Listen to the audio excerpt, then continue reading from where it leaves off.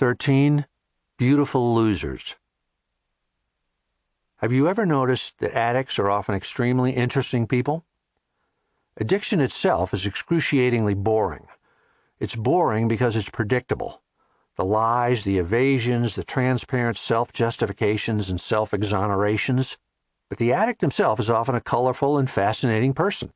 If he has been a substance abuser for any length of time, his story often reads like a novel, packed with drama, conflict, and intrigue. If the addict's drug of choice is alcohol, the narrative is frequently one of job loss, domestic abuse, divorce, abandonment of children, bankruptcy. If Class 1 narcotics are the culprit, the tale often includes troubles with the law, crime, prison time, violence, even death.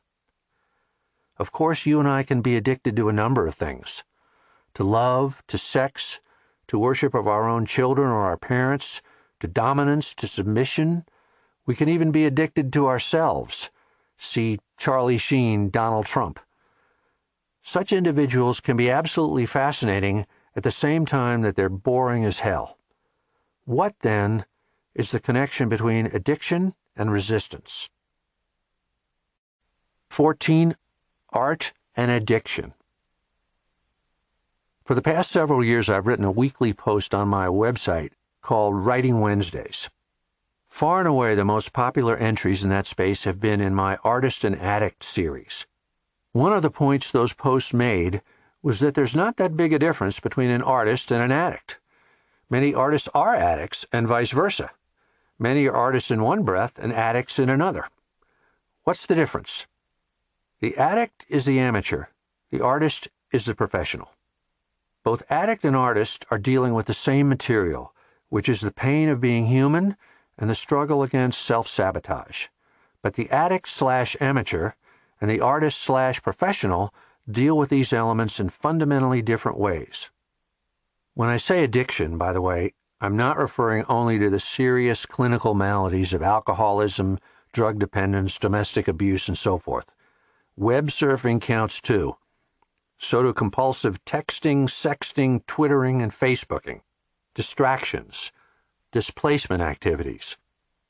When we're living as amateurs, we're running away from our calling, meaning our work, our destiny, the obligation to become our truest and highest selves. Addiction becomes a surrogate for our calling. We enact the addiction instead of embracing the calling. Why? Because to follow a calling requires work. It's hard, it hurts. It demands entering the pain zone of effort, risk, and exposure.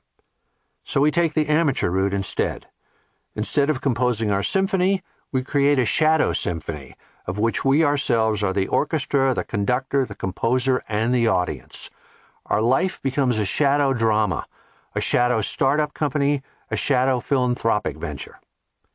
Have you ever been to New Orleans?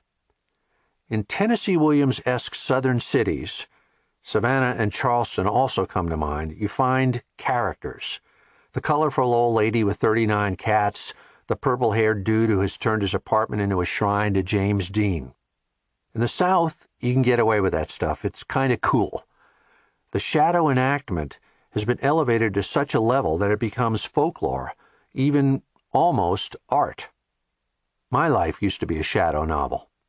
It had plot, characters, sex scenes, action scenes. It had mood, atmosphere, texture. It was scary, it was weird, it was exciting. I had friends who were living out shadow movies or creating shadow art or initiating shadow industries. These were our addictions, and we worked them for all they were worth. There was only one problem. None of us was writing a real novel or painting a real painting or starting a real business. We were amateurs living in the past or dreaming of the future while failing utterly to do the work necessary to progress in the present. When you turn pro, your life gets very simple. The Zen monk, the artist, the entrepreneur often lead lives so plain they're practically invisible. Miyamoto Musashi's dojo was smaller than my living room. Things became superfluous for him. In the end, he didn't even need a sword. The amateur is an egotist. He takes the material of his personal pain and uses it to draw attention to himself. He creates a life, a character, a personality. The artist and the professional, on the other hand, have turned a corner in their minds. They have succeeded in stepping back from themselves. They have grown so bored with themselves and so sick of their petty bullshit that they can manipulate those elements the way a hazmat technician handles weapons-grade plutonium. They manipulate them for the good of others. What were once their shadow symphonies become real symphonies. The color and drama that were once outside now move inside. Turning pro is an act of self-abnegation. Not self with a capital S, but little s self. Ego, distraction, displacement, addiction. When we turn pro, the energy that once went into the shadow novel goes into the real novel. What we once thought was real, the world, including its epicenter, ourselves, turns out to be only a shadow, and what had seemed to be only a dream becomes now the reality of our lives. 15. Resistance and addiction. The pre-addictive individual, i.e. you and I when we're young, experiences a calling to art, to service, to honorable sacrifice. In other words, we experience positive aspiration, a vision of the higher, realized self we might become. The intimation of this calling is followed immediately by the apparition of resistance, fear, self-doubt, self-sabotage. What makes this moment so soul precarious is that most of us are unconscious in the event of both our aspirations and our resistance. We're asleep. We know only that something is wrong and we don't know how to fix it. We're restless, we're bored, we're angry. We burn to accomplish something great, but we don't know where to begin, and even if we did, we'd still be so terrified that we couldn't take a step. Enter a drink, a lover, a habit. Addiction replaces aspiration. The quick fix wins out over the long, slow haul. 16. Addiction and shadow careers. When we can't stand the fear, the shame, and the self-reproach that we feel, we obliterate it with an addiction. The addiction becomes the shadow version, the evil twin of our calling to service or to art. That's why addicts are so interesting and so boring at the same time. They're interesting because they're called to something new, something unique, something that we, watching, can't wait to see them bring forth into manifestation. At the same time, they're boring because they never do the work. Instead, the addict enacts his aspiration in shadow form. The addiction becomes his novel, his adventure, his great love.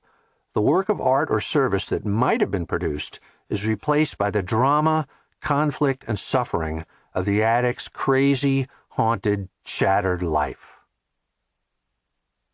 17. The addict as dramatic hero.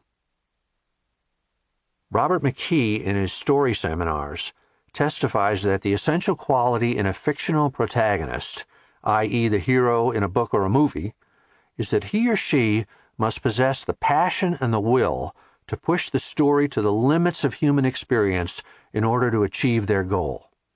Otherwise, there would be no story. This heroic monomania is also the definition of the addict. The lush or the junkie will sell her own mother to score the substance she is jonesing for. 18. Why I don't knock addiction. Addictions are not bad. They are simply the shadow forms of a more noble and exalted calling. Our addictions are our callings themselves, only encrypted and incognito. They are a metaphor for our best selves, the coded version of our higher aspirations. Addictions and shadow careers are messages in a bottle from our unconscious. Our self, in the Jungian sense, is trying to get our attention, to have an intervention with us. The question we need to ask of a shadow career or an addiction is the same question the psychotherapist asks of a dream. What is our unconscious trying to tell us?